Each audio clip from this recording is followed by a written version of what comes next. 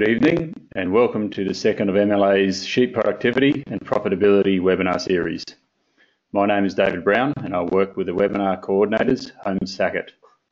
The title of tonight's webinar is Achieving Greater than 300 grams a day lamb growth rates from birth to slaughter, and the presenter is Hamish Dickson of AgriPartner Consulting.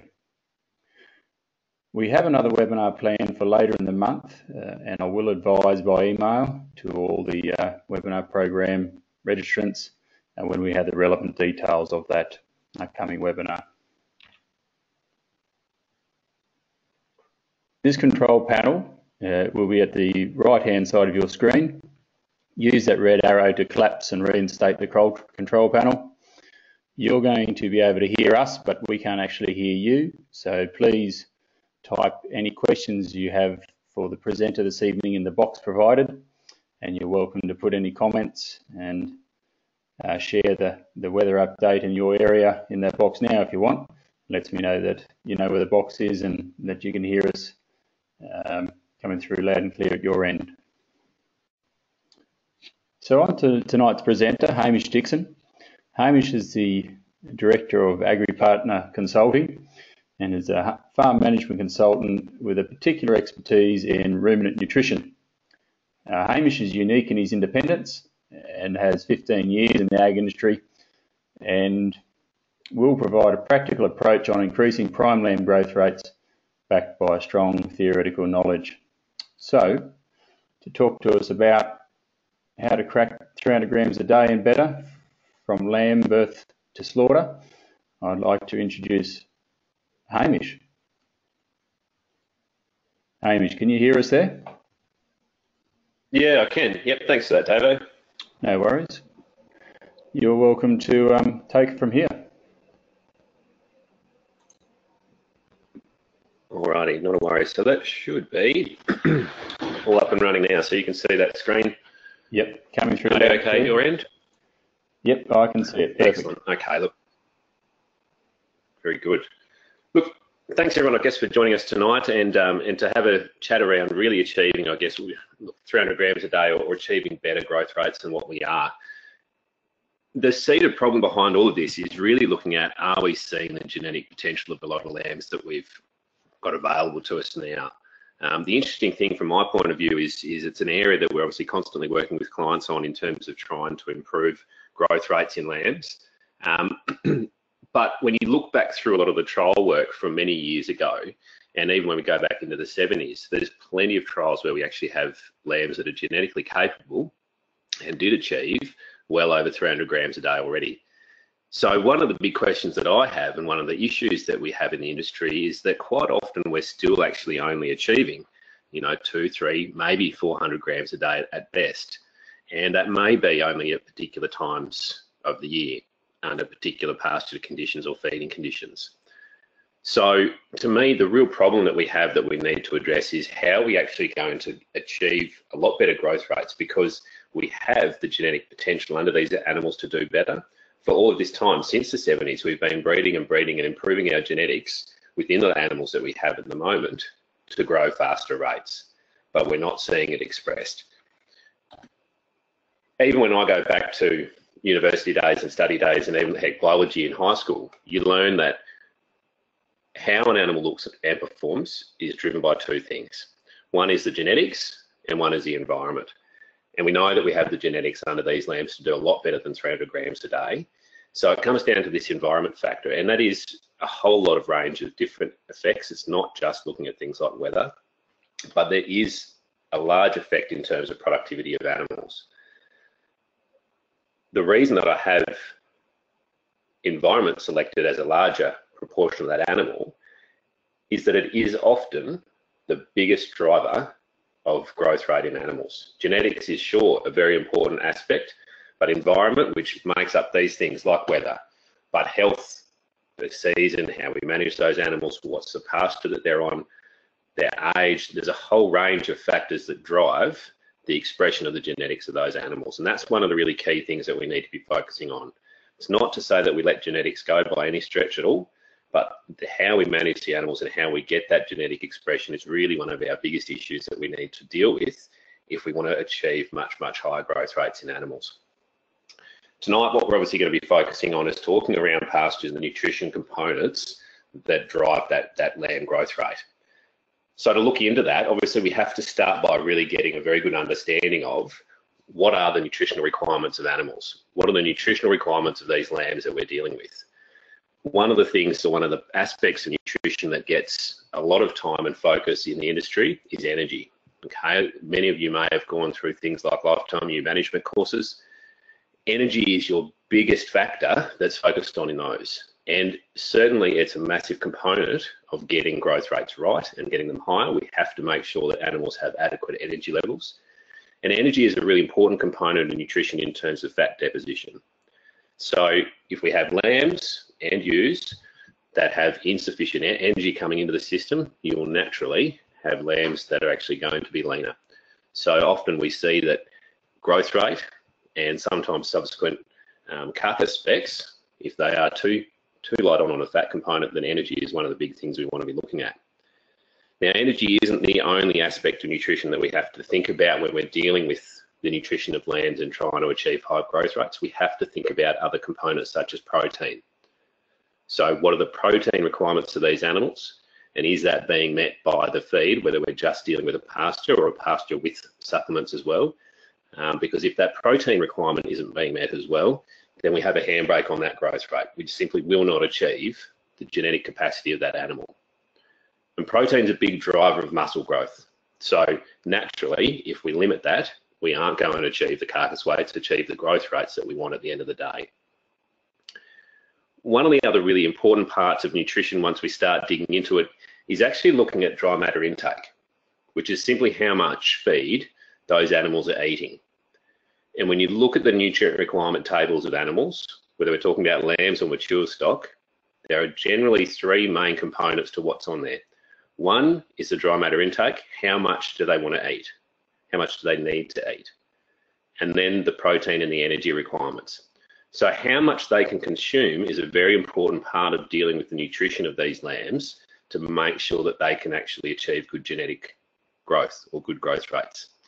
So there are limitations sometimes as to how much feed an animal can eat.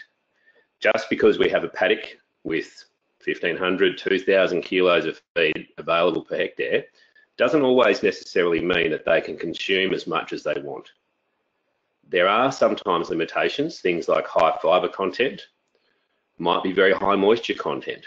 So if we have pastures that are sometimes as low as 10% dry matter, so 90% water, a small lamb with a fairly small rumen size often may not be able to achieve and consume as much pasture as we would say that they need to meet their high growth potential, because they're simply having to eat too much wet feed to get it in.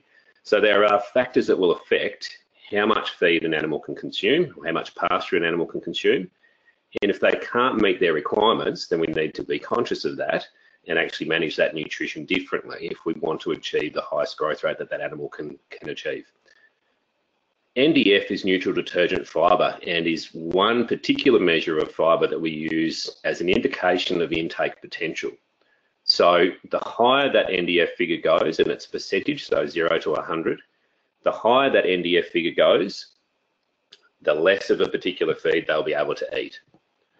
And we can use that number quite clearly when we're actually looking at the intake levels that animals want. Now, there are equations that are available to help you get some guidance as to how much of a particular feed an animal will be able to eat of it based off its NDF. And the equation is basically 120 over the NDF. So let's say, for argument's sake, a feed is 30% NDF, 120 over 30 gives us 4. So we know that animal could eat at the very most 4% of its live weight. So for young growing lambs, we know that we need feeds that are down around that 30% NDF mark for them to consume high levels of that feed. If all of a sudden that NDF starts to rise up to 60, and we have 120 over 60, which is 2%, gives us 2%, we know that they won't eat any more than 2% of their live weight of that feed. And at 2% intake, that's maintenance. So there are ways of actually very objectively assessing pasture quality and understanding what limitation it may have nutritionally in terms of achieving high growth rates in lambs. The other aspect when we start looking at nutrition is obviously that we have changing pasture quality. So we need to be conscious of that when we're trying to align what are the requirements of our lambs that we're trying to maximise growth rates in. How do we align that to pasture quality? And yes, it will change. It's not something that we can look at 1 month and then assume it's going to be the same for the next 2 months, because pasture quality change rapidly, and we're all seeing that, especially at this time of year. One of the things that's actually very interesting to look at is how quickly that quality declines as soon as those plants typically start to get towards flowering stage. Now, obviously this profile, this change in quality will change a little bit depending on the pasture type, whether we're talking about pastures that have a lot more summer activity or lucens compared to grasses. But the broad principles in terms of how this quality changes over time is quite sound. And one of the things that's actually very interesting to look at is when we're looking at trying to achieve maximum growth rates in lambs, realistically, we want diets that are at least 11.5 ME. So that starts to push us right up to this very top section of this curve. And it starts to show us why quite often we may not be achieving the growth rates that we think we should be on what can sometimes appear to be quite good quality pastures. In many instances, what we look at as a green pasture is often already falling below requirements for maximum growth rates of lambs. One of the other aspects that we need to be conscious of is the balance in terms of energy and protein as well. So when we have pastures that are very high in quality, they're very high in energy, quite often the protein content is actually quite high at the same time. And in many cases, we're sitting at 28% or more. You know, we have some pasture tests that will come back in at 30, 35, and I've seen one at 40% protein. Now, even for younger weaner lambs, if we're looking at even a high requirement of 16 to 17%, we're still well over the protein requirements of those animals. So there is a cost in terms of that excess protein being ingested and having to be processed and excreted. So one of the other components that comes into play when we're trying to manage nutrition of lambs on pastures and trying to get the maximum growth rates is balancing all of the components of nutrition. So in some situations, what would actually suit best with many of our very high quality pastures where we have high energy but also excessively high protein is to put in something like a cereal grain and something like oats in many cases, which is high in energy but low in protein, and can help balance that overall diet for lambs. So there are different components of nutrition that we have to manage all at the same time to try and get the nutritional requirements of lambs met by whatever pastures and whatever feeds we have available to them. A couple of those pictures on the right-hand side of the screen there just give us some images of different feed types. And obviously the top one, our clover ryegrass type pastures are typically our gold standard in many cases for what lambs will be growing out on, and certainly their capacity for achieving high growth rates is certainly there. The middle one there is actually a phalaris versus fescue scenario, and there's no fence line in that. That's simply preferential grazing. So one of the other things that we do need to be conscious of is palatability of feed. How attractive to stock find different pasture options that we have available in front of them, because that is one major thing that will limit intake and then subsequently limit energy and protein consumption and growth rate. The bottom one there is actually an oats with some vetch underneath as well. There, it's probably a little bit difficult to see, but that type of feed is the other option that's open to many places when we're looking at later season feed too. One of the things that we've been discussing now is actually looking at, well, yes, that's gone up, and the quality at that point where the photo is now is probably reasonable. Okay, we're probably looking at something that's sitting around that 9.5 ME and sitting at probably somewhere around 10 to 12% protein.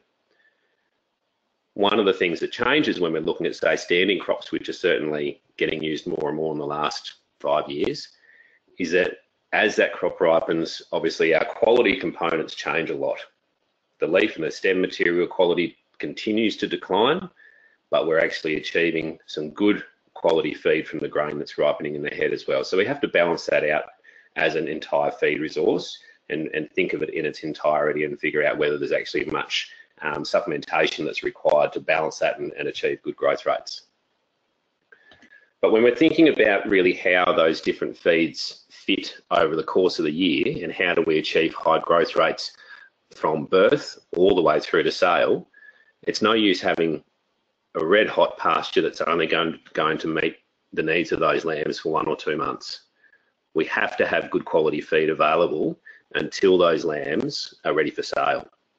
Now we can look at time of lambing and a lot of other issues like that in terms of how we can maximise the turn-off time and maximise the utilisation of the pastures that we have on the farm. But we also need to be conscious of ensuring that we have a good mix of feeds or suitable feed over the course of the year that actually meet the requirements of our ewes, of our breeding ewes, and also our sale, our finishing lambs.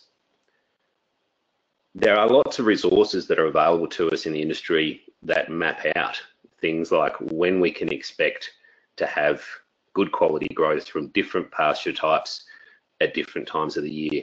And resources like this table that you see on the screen at the moment are a great way of being able to map out what are some of the different pasture types that will provide quality feed when I need it given my time and calendar of operations. So depending on where you are, there will be a range of resources. There are generally industry resources that are available at a national level, but many of us also have lots of local trials that have been run that map out things like what are the pasture growth rates at different times, and hopefully some aspects around quality as well if they've done some pasture testing. But these sorts of tables, like I say, are a great way of actually looking at, okay, we are potentially lambing in May, or we might be July, whatever your timing is, how are we actually going to put some feed resources in place to make sure that we have high quality pasture? How do we have pasture that's actually at this upper end of the curve in this active growth phase at the times that I need it, when we've got lambs that are being turned off and growing out? And that's the main way that we can actually look to achieve high growth rates for as long as possible, because pastures are by far our cheapest feed resource that we have available. So we want to try and maximise the use of those as much as we possibly can. Supplementation is certainly an important aspect of managing nutrition of lambs and achieving high growth rates, but wherever possible, we want to try and set up the pasture base to do as much of that legwork as we possibly can. When we're looking at the supplementation side of things, one of the first steps we want to look at is finding out or determining exactly what our pasture quality is at any one point in time. Okay, and one of the simplest ways of doing this is to actually get a feed test conducted. Okay, so that's relatively simple just to get a feed test done on some pastures, and it's not something that you necessarily have to be doing every week or every couple of weeks to be monitoring pasture flat out, but you will actually think about 1 or 2 key times throughout the year that it's valuable to have a very good understanding of what the quality of the feed is. So often if we're thinking about weaners, okay, a great time to get a pasture test is of 1 or 2 weaning paddocks. You might collect that test a fortnight before weaning's going to occur, so you've had time for those samples to be sent off, to get the results back, and to make some very good decisions about how you're going to manage the nutrition of those lambs to maximise their growth rates from weaning onwards. Okay, hopefully their growth rates from birth to weaning have been very high, and a lot of that legwork has been done by the ewe. So that's been a big focus, or should have been a big focus in terms of managing the nutrition of the ewe prior to that. But pasture tests are a very important aspect of actually really clearly understanding pasture nutritive value. And if we look at how that changes over time, if we take an example of something like a lucerne even, we tend to find that obviously quality declines quite rapidly, especially for something like energy in lucerne. Okay, so in that early vegetative growth phase, we will see that the energy is up at about 11.1. We're getting higher protein figures from lucerne, which is probably no surprise to any of us, but the energy content starts to fall away quite quickly with lucerne. And if we take that example in terms of working through a scenario of how do we actually determine what the management practice is going to be to maximise growth, we need to firstly understand those figures. So if we take something like lucerne at a mid-growth phase, okay, so we're talking about potentially lucerne that might be in, say, 6 weeks' time, 6 or 8 weeks' time. If we assume we've sent off the test, it's come back, we know it's 9.8 ME, so that's the energy content of it. It's 18% protein, so that's the CP. We've got the NDF figure, which is our neutral detergent fibre, and we know that it's 35% dry matter. If we look at our lamb requirements, the dry matter intake requirement, we've looked up our table, we know how much these lambs are looking for. They're a 30 kilo lamb that's coming through, and we say they need 4% of intake. So they're looking for 1.2 kilos of feed on a dry matter basis. Now, this is where we start to use things like this neutral detergent fibre figure, because we can't always just assume that those lambs will eat as much as they want. Especially as pastures mature, their fibre content increases, and that can limit how much an animal will consume of it. And in this case, if the NDF is 37%, we know that that animal will only be able to eat 3.2% of its live weight, no more. Okay, so it's looking for 4%, but it can't eat that much. So if that's how much it's consuming, which equates to just under a kilo of dry matter per head per day, at the energy and the protein content of that feed, we know that it's going to be short, 3.7 megajoules of energy a day, and it's just going to be a fraction short on the protein front, not much. 17 grams is fairly minor. So when we know that, and this is simply a number crunching exercise, but it's very, very important in terms of being able to work through, are we going to achieve the genetic potential of these lambs for growth or not? In this scenario, many, many times, I guess we see that we've got lambs on lucerne, we think they should be doing fairly well. It looks like a fairly good quality pasture, but when you actually truly understand the quality that's available to animals, you start to see why they're not performing as well as they should be. And lucerne is a very, very classic situation for this. And often we see that we put lambs into a lucerne paddock and they don't quite perform as well as we think they should. And I guess the point that I'd like to make also is that a lot of what we're talking about is achieving maximum growth rates. A lot of these little decisions and a lot of this management and a lot of this understanding around nutrition and pasture quality is about maximizing growth rates. It's not to say that lambs are going to drop dead tomorrow if we don't do all of this, or even that they won't grow. But if we want to have lambs that are doing 3, 4, 450, 500 grams a day, we have to be actually managing their nutrition a lot better than we currently are. So in this situation where we have predominantly an energy deficiency, we start to think about what type of feed is going to balance that. And as we alluded to earlier, a cereal grain fits the bill in this type of scenario because it's high in energy and relatively low in protein.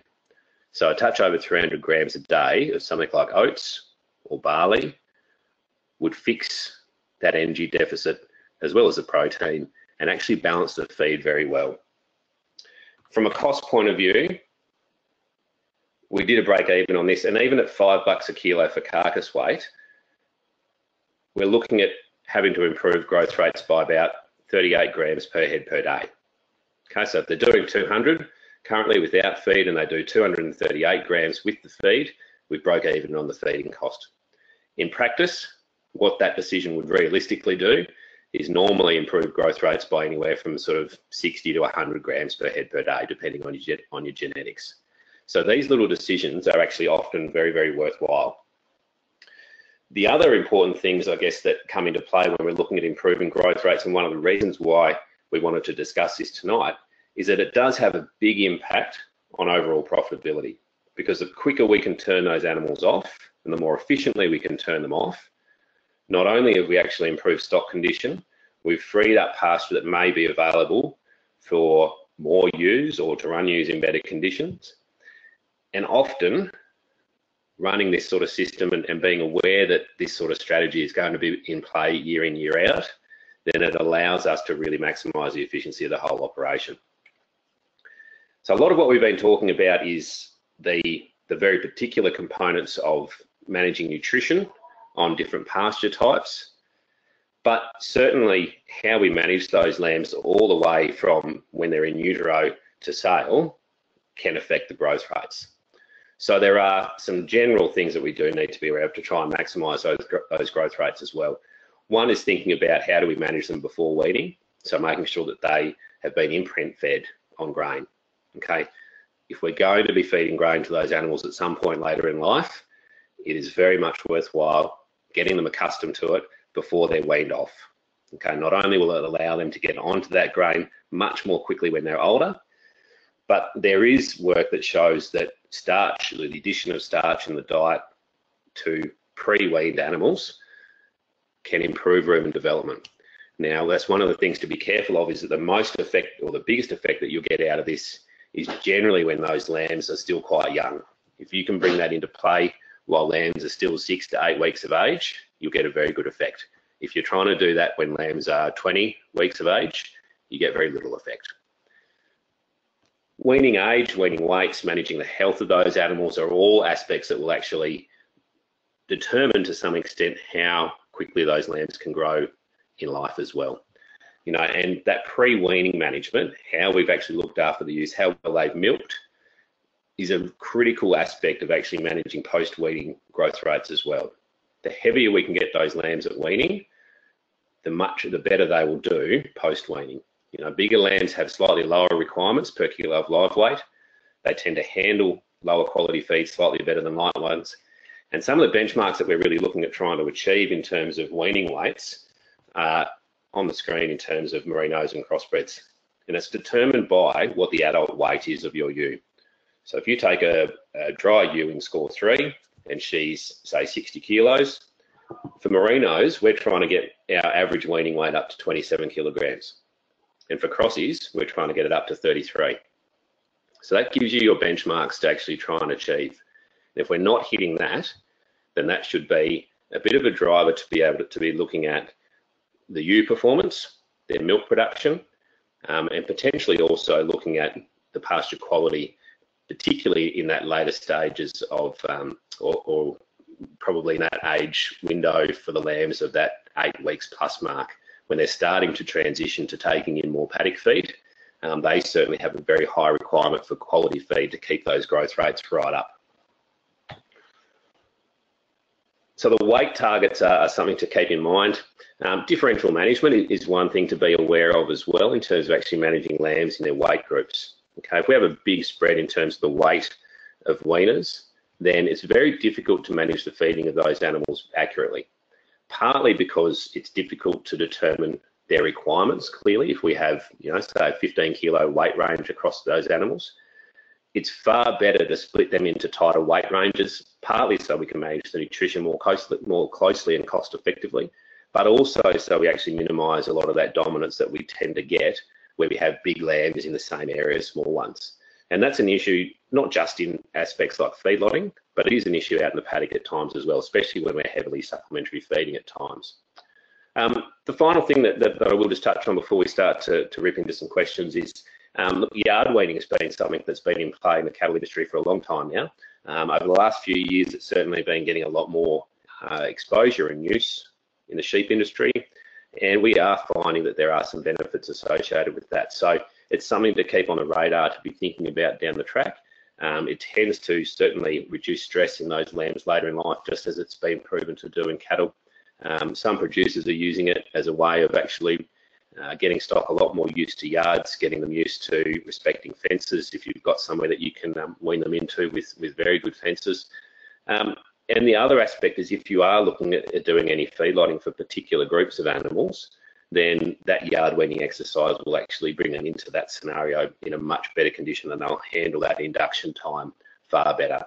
And one of the other things on that feedlotting point is just to make sure that when we're looking at achieving high growth rates in a feedlot, just as we are on pastures, we have to get that nutrition right, and we have to have the right animals in there.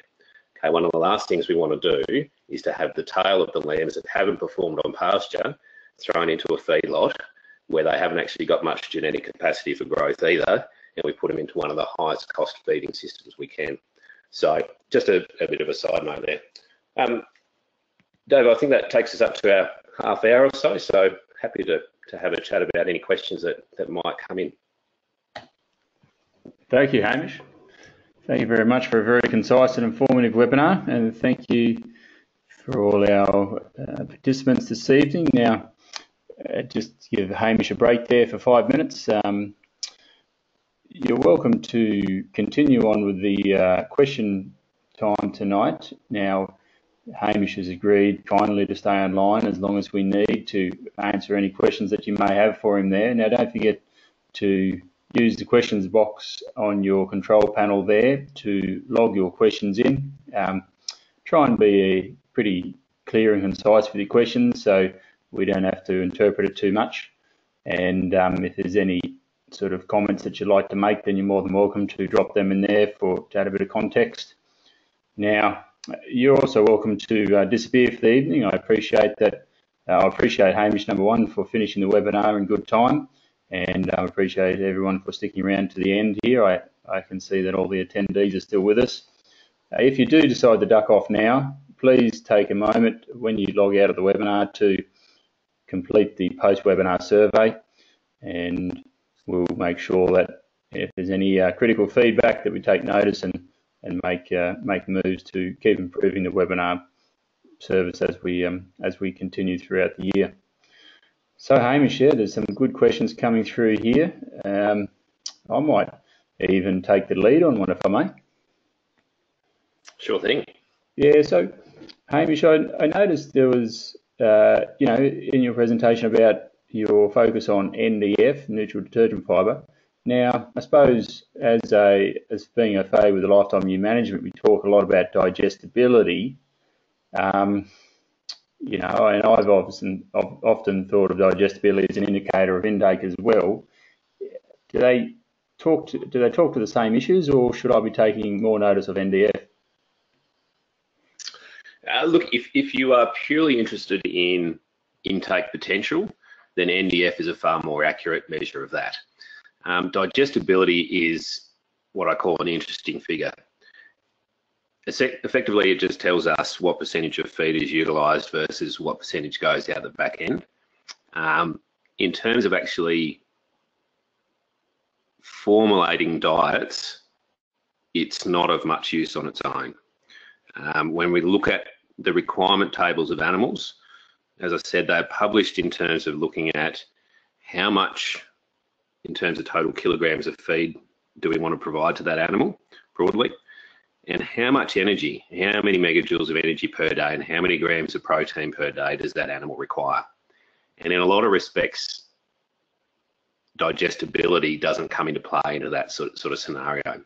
So digestibility is a figure that has, I guess, been around for a long time, and we have some guidelines, I guess, available within the industry that give us some information about what type of digestibility figures are appropriate for achieving different growth rates of feed, but it's certainly a more rudimentary measure of that.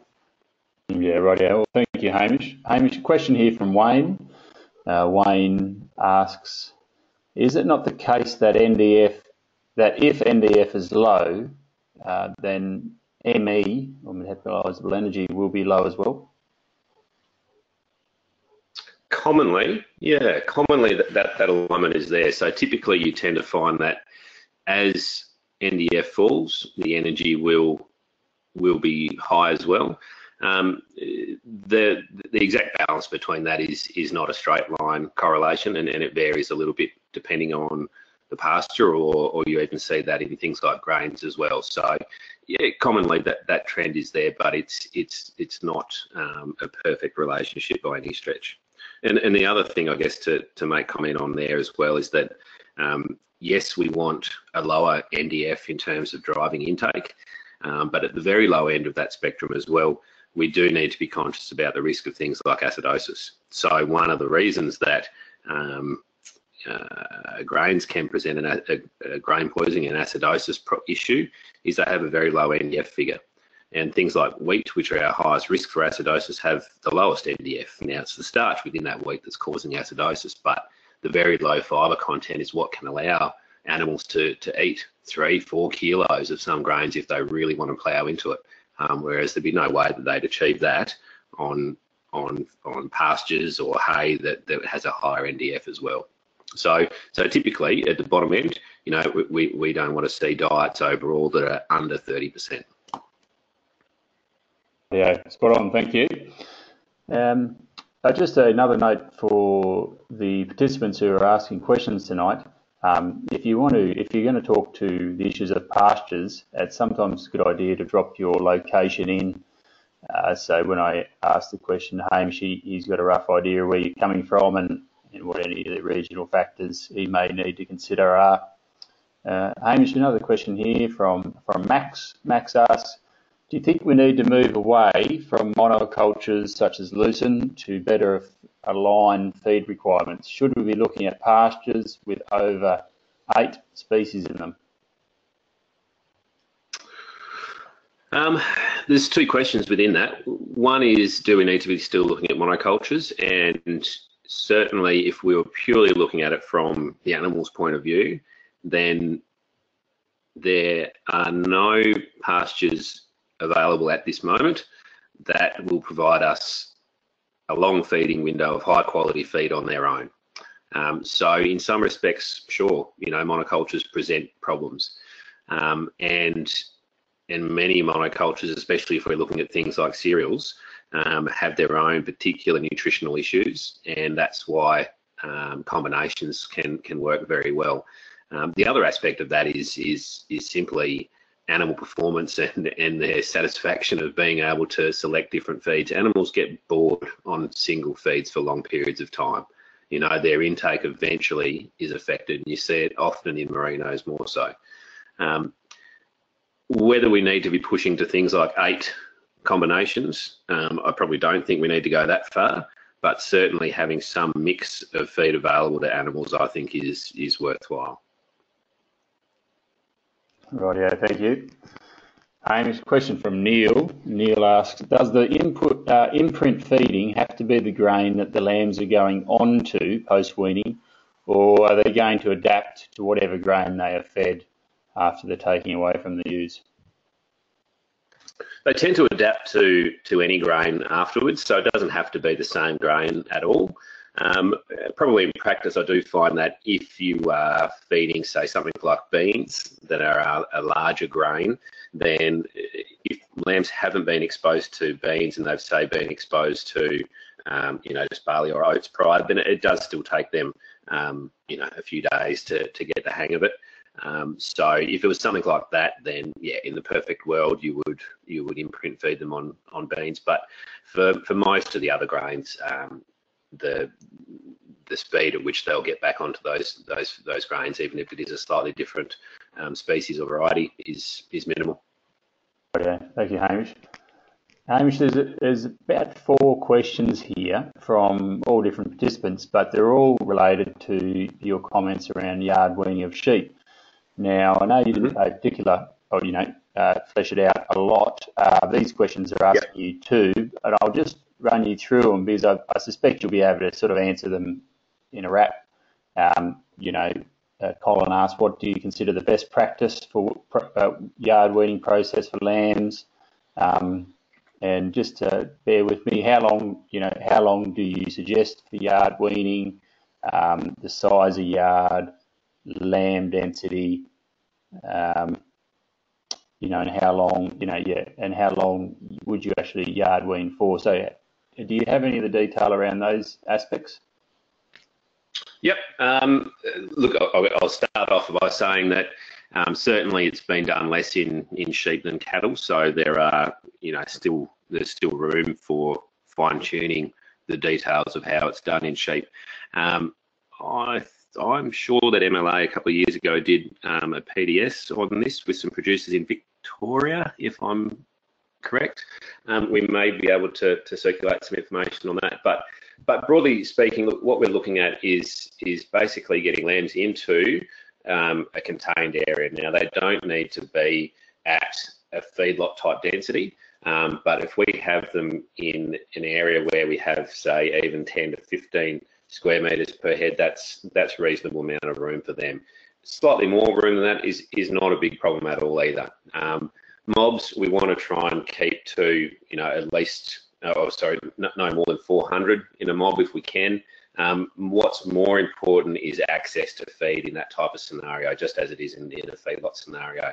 We're basically trying to replicate a system where we've got them contained, we're managing all of their feeding, and during that time, and on the time factor, we're looking at trying to contain them for probably a week to 10 days. Sometimes we'll see people going up to 2 weeks. Whether we're getting much benefit out of that time, don't know. Certainly, probably the cattle side of things, we're looking at trying to get that week in as well. So that's the time frame that we're working on at this point. During that time, it's about trying to get the handling into place. So, walk amongst them. If it's nearby your yards, run them through the yards a couple of times.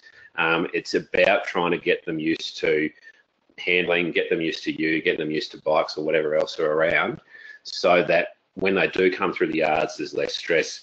When they're handled later in life, there's less stress. They're used to things like feeders. They're used to different types of feed. So one of the challenges is actually still providing good quality feed while they're in that system, and good quality feed that you can introduce them to quickly. So you can't go out there with a whole whack of barley or wheat. You've got to give them, very high quality hay, preferably with very small amounts of grain trailed out if you can.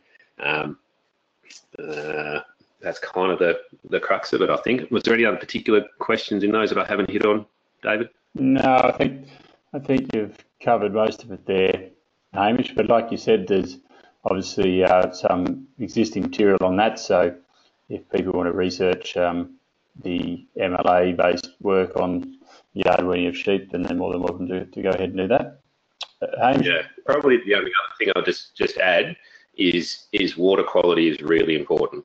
Okay, if you're locking up weaner lambs, make sure they've got really good quality water. Make sure you're cleaning it regularly so that that's not impacted. Their water intake isn't impacted. Right. Hamish, a good question here from David, and one that I was actually hankering to ask as well.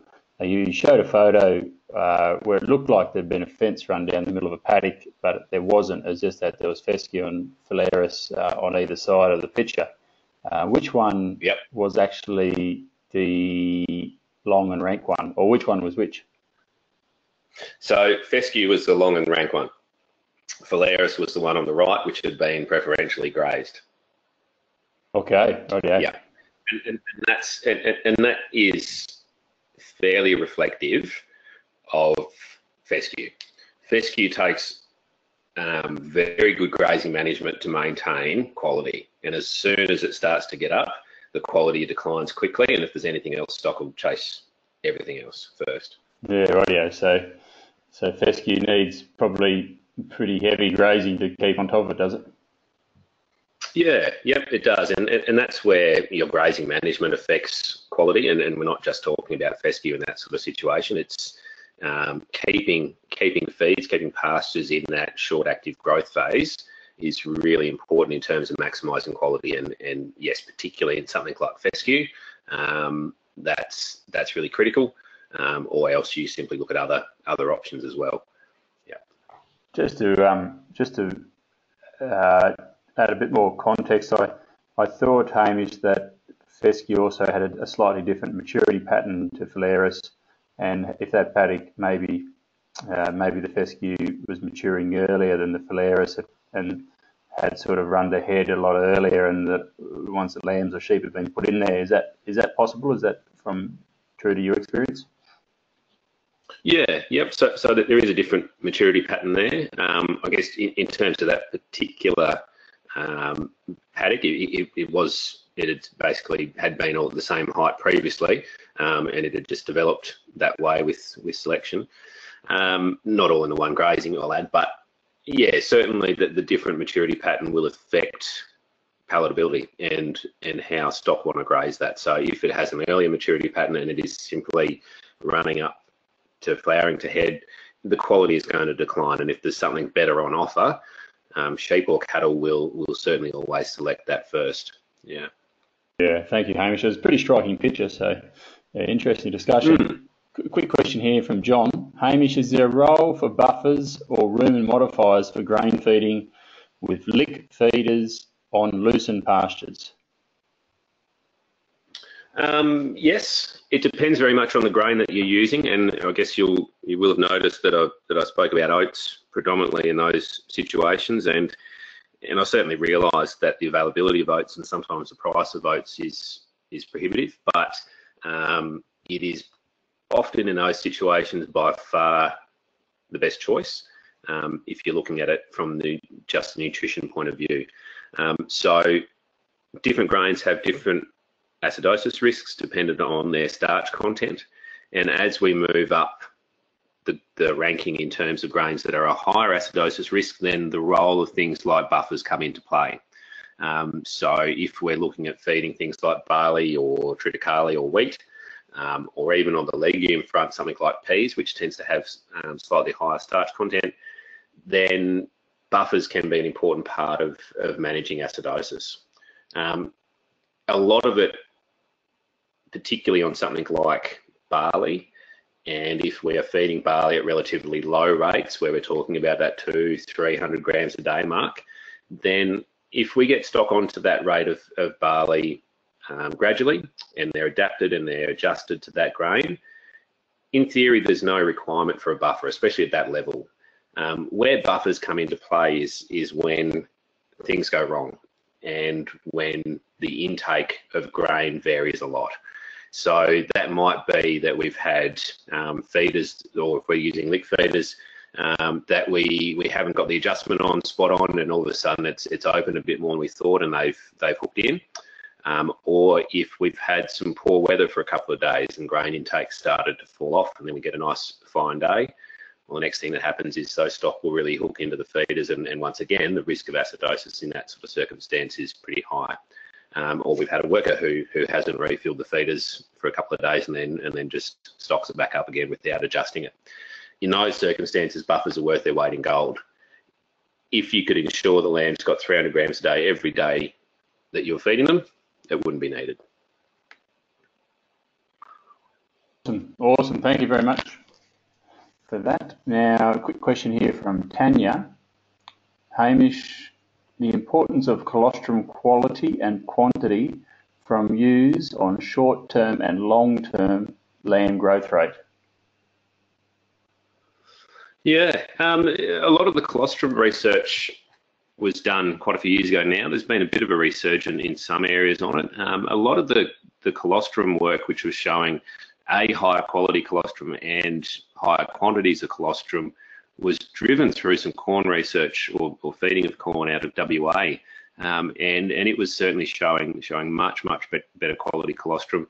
The long-term impact in terms of looking at growth rates, say 2-3 months down the track, I haven't seen any trial work on that really demonstrating a big benefit. But I'm happy to have a quick dig, and after the webinar, if we find some really good stuff on that, then I'll let you know. But I haven't seen anything looking at a long-term impact on that. Certainly, there's good evidence in terms of the growth of lambs up to weaning time. There's some good trial data there showing that those improvements are there, partly in performance in terms of growth, but partly also there would be an immunity performance improvement as well, which is a bit hard to quantify other than trying to put some numbers around things like mortality or disease, but certainly that's there. But these days, a lot of what happens is people are looking at trying to use even just barley as that pre-lambing supplement to try and boost colostrum production. How effective that is directly in comparison to corn, I don't know, but a lot of that's really just being driven by the assumption that the corn has high starch, barley contains starch as well, albeit at a slightly lower concentration, so it presumably is helping to some degree. The other aspect too is simply that looking after the condition of ewes throughout that pregnancy, and particularly late pregnancy stage, is going to maximise colostrum production, is going to maximise milk production as well, and really look after lambs up to the point of weaning and set them up for good growth post-weaning too. And there's lots of really good evidence around the importance of nutrition throughout pregnancy in terms of affecting things like muscle cell formation and muscle development in pregnancy, and its effect on on the growth rates of lambs, once they've been born. Thank you, Hamish. Hamish, a question on one of your opening slides. Scott asks, why was there such a high growth rate in 1974? Referring to lamb growth rate. Yeah, that was just a bit of a selection of some different trials that were done, over the years, and there's a bit of a mix of crossbred and merinos throughout that. So, sorry, I should have probably explained that better at the start there. It wasn't necessarily an average for the year as such, but it's a selection of trials that really just are there to demonstrate that it's not as though we couldn't achieve 300 grams a day 30, 40 years ago. We were, and in many situations we're still pushing to try and do that now, and that's despite the fact that we have been putting so much selection and genetic pressure on trying to improve growth. So assuming that's been happening, there should be very good genetic potential under a lot of the animals that we have, and I'm not questioning that, because in some instances we've got basically a research feedlot plot in New South Wales where we have some very good facilities in terms of being able to measure daily feed intake of individual animals and daily live weight of animals as they feed. And there are animals within those situations that can comfortably do 600, 700 grams a day. And at particular points during that feeding period, they will do 800 grams a day. So genetics are there. It's about getting it to express consistently. Thanks, Hamish.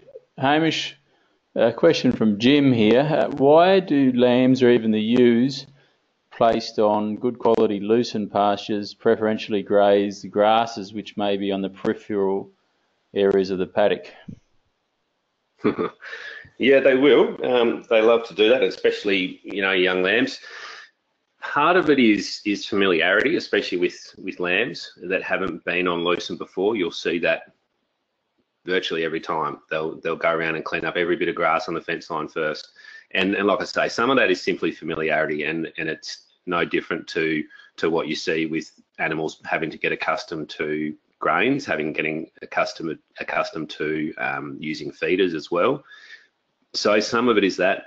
Some of it is quality, and you will find if you have stock that have been on lucerne before, so the familiarity issue is not present, then sometimes the quality can affect intake as well. You'll find things like nitrate content of pastures will vary, and lucerne can accumulate nitrates to a small degree, and if the grasses are lower, which they commonly are, then stock will naturally find them more palatable. So they'll go for those first. Once they're out of the picture, then they'll go back onto lucerne after that. And you'll find that also stock are reasonably good at actually balancing their intake if they have options for feed as well. So you may have a paddock with some great looking lucerne in there. If you also have some grass in there at the same time, they will naturally find a bit of a balance between the lucerne and the grass intake, and if you actually monitor the growth rates, you'll find that they actually probably do better as well. And you see that quite often where we have paddocks where someone's sprayed out the grasses. Often the growth rates aren't quite as good in those paddocks as where they have a little bit of opportunity to select other feed. Awesome. Thanks, Hamish. Hamish, a question from Chris here. Any need for supplements like molybdenum? My pronunciation is not great. Molybdenum. Molybdenum. Yeah, tough one. Yeah. It's look, we haven't even touched on the mineral front, and to some point that's a very deliberate move. When we talk about nutrition, I guess it's very easy to slip into I guess putting a focus on putting out minerals, in the form of blocks or licks or even vitamins as well. I guess the reality is that if there is a severe deficiency of minerals, and moly may be one of them, then sure, they will limit growth of lambs, and it's important to manage that. In many situations, in 95% of situations, the biggest gain that we will get in terms of trying to pick up growth rates is dealing with energy and protein first. That's where the biggest gains are. Unfortunately, they often take a bit more effort to manage. It's not as easy as just throwing out some blocks. Unfortunately, it means that there may be either different considerations around what pastures go in, or if we're looking at supplementary feeding, it's more work to be going out with the grain cart. But the reality is, the biggest gains in terms of picking up growth rates are dealing with the biggest components of nutrition, which are energy and protein. Things like molly, if it is limiting pasture growth, we need to be conscious of it. But the other side is that we have to be very aware of its impact on livestock production too. So often when we're looking at minerals, we may be considering them in terms of their impact on pasture production. And that's valid, because the whole point of growing the most pasture is to run the most number of stock and maximise profit. But with something like molly, if you go way over the top with molly, then it will lock up copper availability it will lock up copper availability to animals. So in some circumstances where the livestock consideration hasn't been thought about, then we've actually ended up with situations where, yes, we've boosted pasture production a bit, but we've actually then induced a big mineral deficiency, which has impacted on reproductive rates or animal health. So it needs to be balanced, and certainly that there are some fairly stock standard mineral supplements that we need to be thinking about. Things like making sure that we have calcium supplemented on grazing cereals and grazing cereal stubbles. Those sorts of commonplace ones are certainly worth putting into play. The need for a lot of trace minerals varies, unfortunately, across regions and across properties. A lot of the old mineral maps that showed particular regions of Australia were deficient in cobalt or selenium or copper or whatever else can very, very broadly still be true. But what we have done over the years is we've changed our fertiliser recommendations. Not many places just have the stock standard whole region approach to fertiliser. We're pinpointing it, we're changing it paddock to paddock, let alone property to property. We're liming different areas, which then changes soil pH, which releases different nutrients. So it means that if we actually want to get mineral nutrition correct, we need to understand, well, what is the situation on the property in terms of deficiencies or not. And in virtually every situation where we actually do some looking into mineral profiles on properties, a blanket broad spectrum mineral premix in the form of a block or a lick is not warranted. There may well be one or two minerals that are worthwhile addressing, and like I said, where there is a deficiency that needs to be managed, it is important to do that. But the very broad spectrum minerals, often there may be 60, 70, 80% of that, which is actually not required by the animal anyway. So it just gets excreted. Great, thanks, Hamish. Hamish, question here from Libby. Libby asks, does creep feeding with oats pay?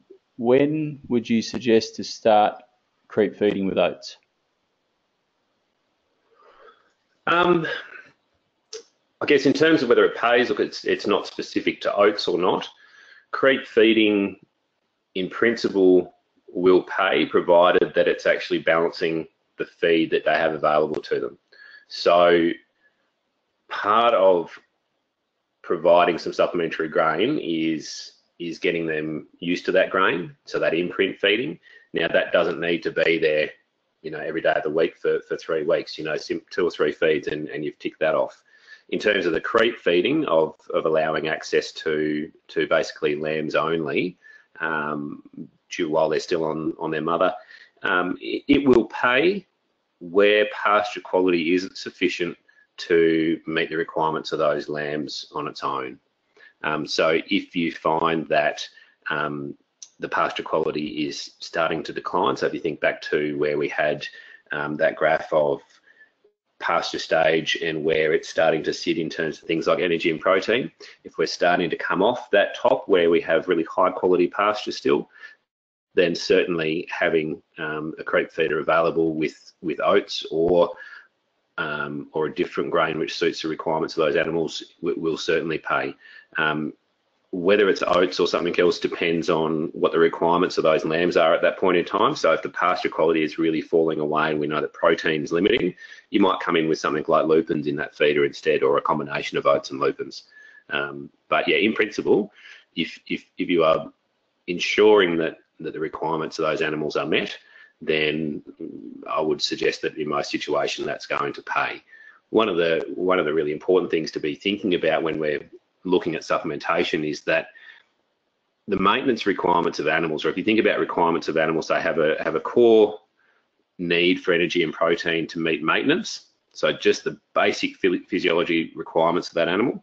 And then we have a requirement on top of that for a lot of our production aspects. So it might be wool production, it might be growth. So often what happens when we start to have feed quality declining is we still have this base maintenance requirement that has to be met. And that's virtually can be considered like an overhead. It's an overhead cost to your livestock enterprise. And one of the reasons that small levels of supplementation to complement feed is often very, very cost effective is that for small levels of supplementation, often we kick ourselves well above that overhead cost, or we get ourselves out of that overhead again. And that proportion of feed is generally going straight towards our production, going straight towards growth or wool. So the return is good. So that's the main principle to be thinking about in terms of costs, benefits of that. You never ever want to be having to heavily supplementary feed purely to make up quality, short of drought conditions or something like that. If you're having to supplementary feed in a big way just to make up quantity of feed, so I'm not sure I said quality before, it should be quantity. If we're only trying to make up a quantity shortfall, we're in trouble. We've got to look back at stocking rate and things like that. But if we're just supplementary feeding to deal with quality, then it can pay very well. Okay, Hamish, thank you. So we've got a few questions yet to go.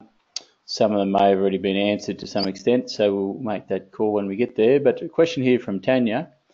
Management of excess potassium on lush green pastures required to achieve 4% dry matter intake, and subsequent scouring, importance of mineral supplementation. I think you may have covered that, but focusing on magnesium in particular, and also calcium.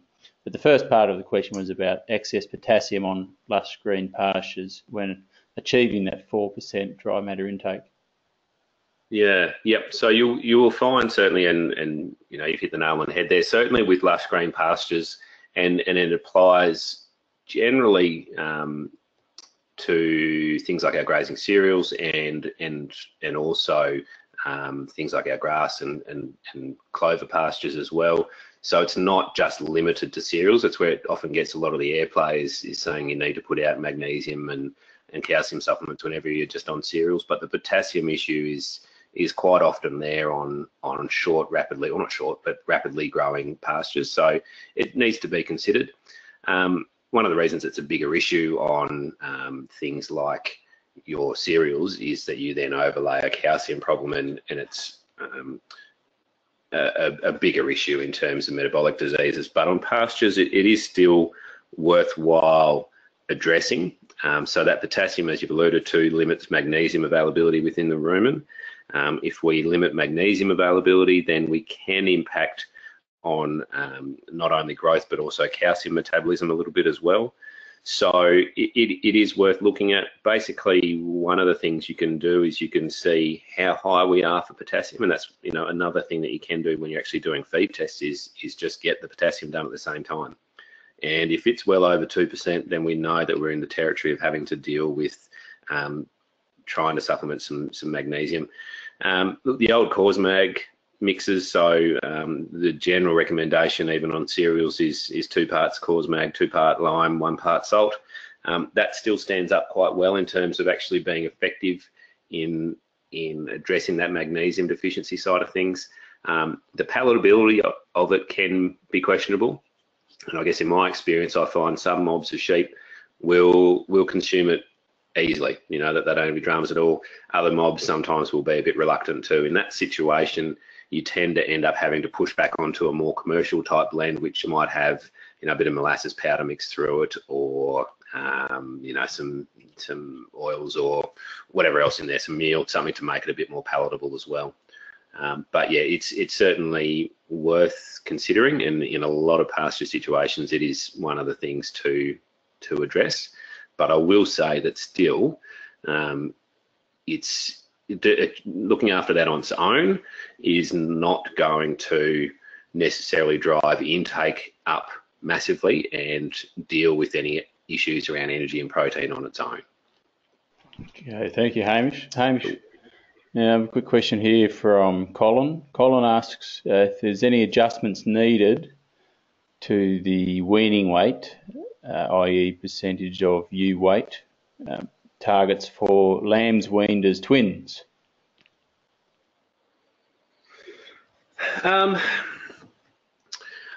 Look, you can give it a little bit of consideration, but I guess when I look at weaning weights of many twin wobs, by the time we've got to weaning, and if we're talking about, say, looking at a point in time of, say, 14 weeks after the start of lambing, then where the ewes have been looked after and they're in good condition, therefore the lambs have been born well, they've been growing well off milk production a mum, and the quality of the pasture is high all the way up to weaning, then twin lamb weaning weights generally shouldn't be very far behind, if at all, many of the singles. They will tend to catch up reasonably well in that later stage. So sure, look, there is some consideration given there that they may be a touch behind, but if they're a long way, then I'd suggest we need to look back a little bit earlier about what's been going on management-wise as well around the nutrition of those twin lambs too. Some of that may actually have even stemmed to nutrition of the ewe while she's pregnant as well, if they are far lighter at weaning. Oh, yeah, thank you, Hamish. Hamish, question here from Brad. Brad asks, if lambs have been born and raised on self-feeders, is it safe to say that you can just wean them onto a full self-feeder feedlot?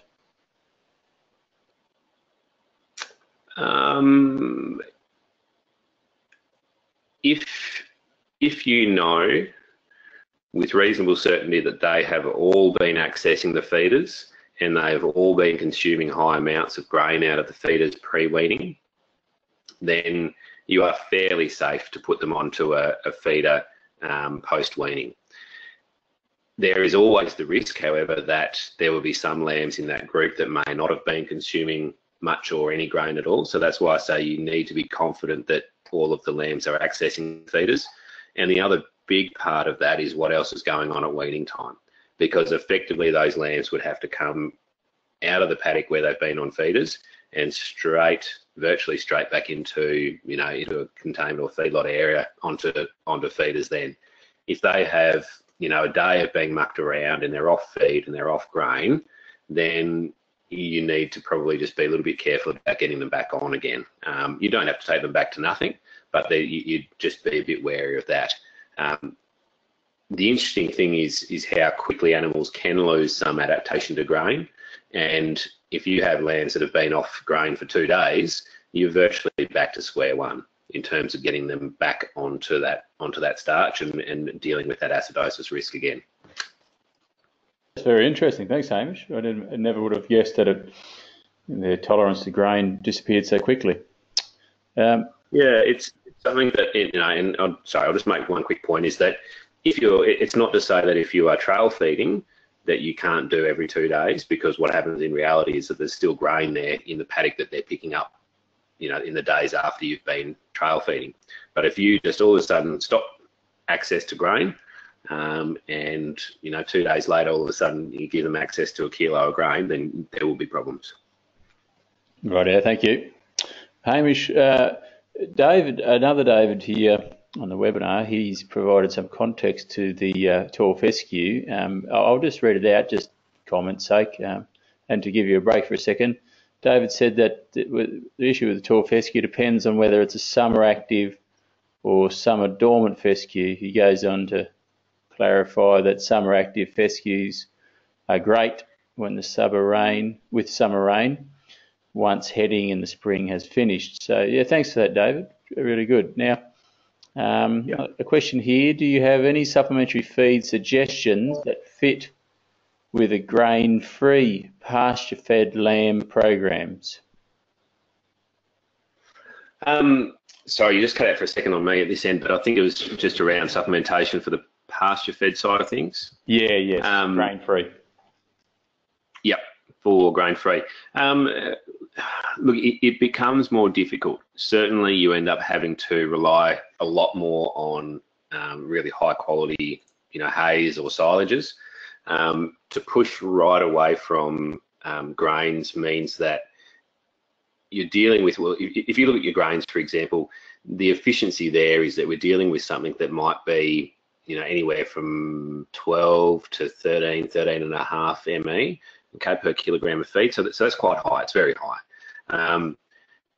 If you compare that to many of our hays, if we're looking at, say, average quality cereal hay, all of a sudden we've dropped back down to something which might be 8.5, 9 ME. It might be 10, 10.2 if it's top quality cereal hay, but it's often a bit difficult to produce that. Silages start to come into play a little bit more in terms of a feed that can come closer to meeting the specs of a grain, but they're still not as high. So the feeding rate of those other feeds is generally going to be higher. The cost efficiency may not be quite there. But bottom line is, if you have a fit for that pasture-fed system in your enterprise, then realistically you're probably looking at something like, either a silage that has some legume content in it for feeding during drier months from sort of late spring onwards, where we don't have summer active pastures or fodder crops available to us. So we're trying to balance dry feed. And on the other hand, then you might be looking at something like trying to source a very high quality cereal hay to complement a little bit of winter feed, but it's not going to have as higher effect as what you could do with grain. And yeah, certainly with the pasture-fed cattle side of things, there's a little bit more opportunity in terms of legume byproducts and grains to come into play there. Certainly cereals are off the table, but there's a little bit more opportunity on the cattle front. Thank you, Hamish. Hamish, can you comment on the need to balance fibre in the diet on brassicas by sowing with millet?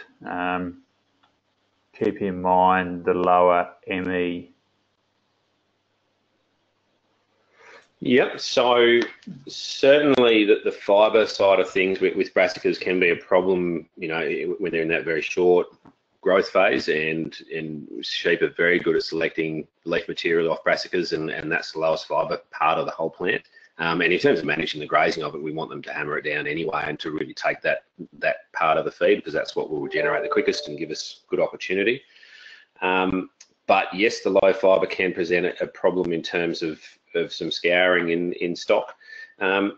Sometimes it pays just to think about how much of a problem it is. If we're certain it's not worms and it is just a feed-related scouring, sometimes it's not the end of the world. Provided we're managing things like flies and it's not going to ping us in terms of dirty lambs going to slaughter and whatever else. One of the reasons that we're getting that little bit of scouring is we are driving intake to a high level, and it's the moisture content going through.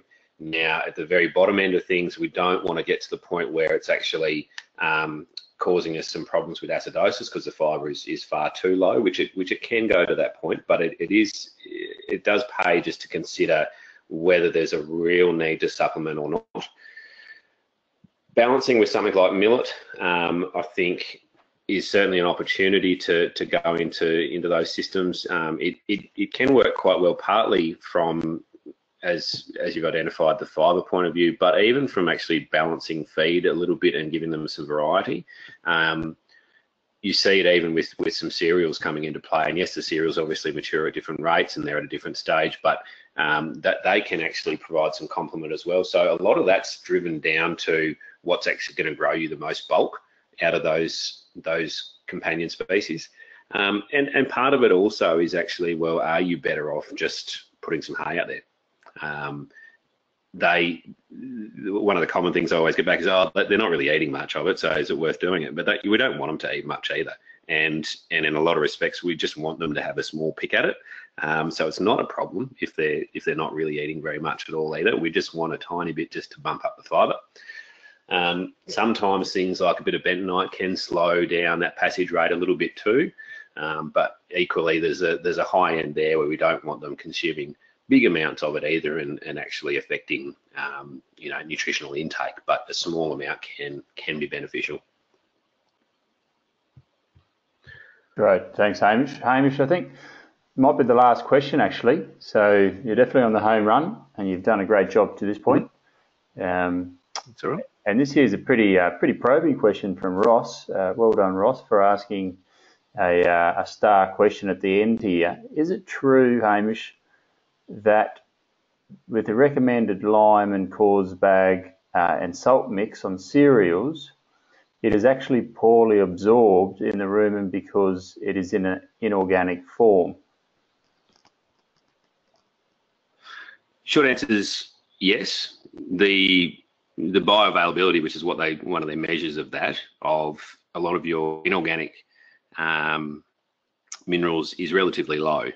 But that is why the feeding amounts and the feeding recommendations in terms of how much animals should receive are relatively high when you compare them to, say, alternative minerals like your organics or chelated types.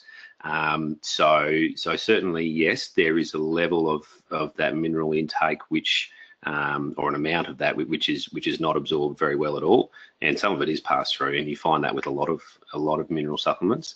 At the end of the day, there's often a discussion around which is the better way to go, and certainly our organic mineral supplement products have been around for a very long time. But one of the reasons I guess they haven't found a lot of traction is simply down to cost benefit. So if a product is more bioavailable and can effectively give an animal a higher level of a particular mineral, that's good.